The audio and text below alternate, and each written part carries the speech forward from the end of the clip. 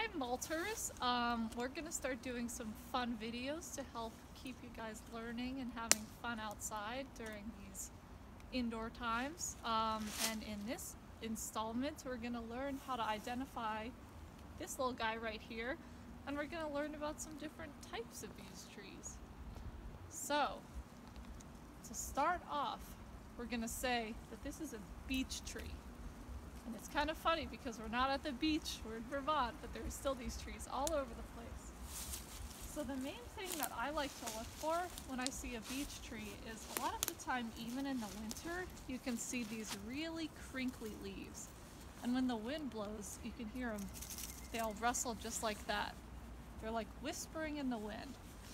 And even if you can't see these in the winter, you can look at the tree, and if you come closer,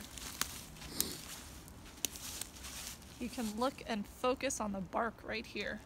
So when I'm looking at a tree and I think to myself, I think this could be a beech tree, but I'm not sure, there's one question that I always ask myself, and it's gonna make you laugh, but the question is, does the bark look like elephant skin? And so I know you're laughing right now, but it's true. When you look at this tree, if you were to take away all the branches and just look at the main trunk, you would say, oh, that could be the leg of a baby elephant. It's smooth, it's a little grayish. It has some texture to it, but not a lot. It's still along that smooth side. Think to yourself, could that be elephant skin? And if you answer yes, you're probably looking at a beech tree.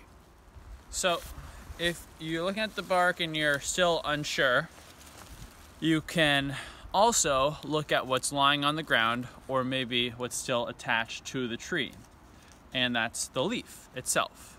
And so a beech leaf is very unique and characteristic to this species of tree.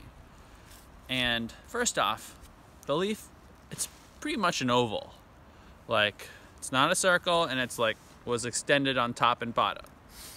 And now in every leaf in the world, you have two things called teeth and veins. The veins are these lines that run from the middle out to the very edge, and then at the edge of that vein there are teeth. Now on a beech tree there is a rule. You have one vein for one tooth. Okay, there are other species of tree like hickory that don't follow this rule. They have more teeth than veins. Now on this beech leaf, you can see that this vein right here goes all the way out, and there's only one tooth, one point. And this goes true for the whole leaf.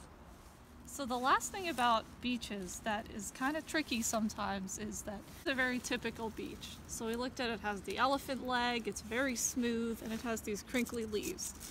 But there's a type of disease that some beeches face called beech bark disease.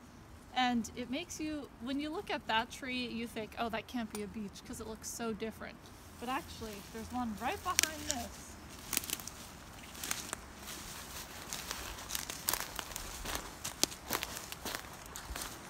So we can go to this tree, and this is also a beech tree.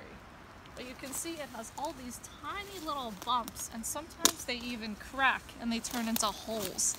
So this is actually beech bark disease, and it's caused trees. Actually, when this happens, it usually means that eventually the beech will die because bacteria is able to get into these little holes and sneak into the tree. So when you're looking around for beeches, remember to also look for guys like these that are a lot more spotty, because they're still beeches, they just have a different type of trunk. So the last fact about beech trees is that they love each other. One beech tree is usually growing next to a whole bunch of beech trees. And the reason for this is because they have these nuts. And every year, a beech tree will produce nuts like an acorn, but they're called beech nuts, and they fall right to the ground, close to the tree that they grew on. And if a beech tree produces, I don't know, 10,000 nuts, maybe a few of them will grow into other beech trees right close by, and they form a little community And that's what makes all these beech trees really happy, that they get to grow next to each other. And I'm sure that they're talking, but we just can't hear them.